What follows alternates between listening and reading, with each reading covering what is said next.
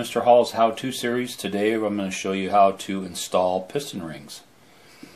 We have a top piston ring, which is your compression ring, and the second ring, which is partially compression and does mostly oil control.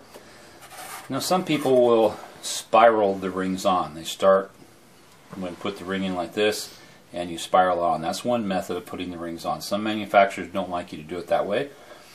That is a method of installing them. This is the way I like to do it. Of course, your dot's going to go up. I'll start with the second ring.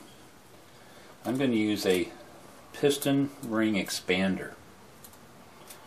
Put the ring right here, and you just expand it out just far enough where it'll go over the top of the piston into the groove.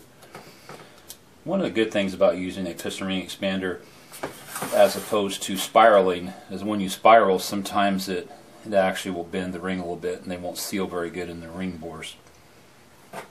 So let's put the top ring on and make sure and put your dot up, and you just put it over just enough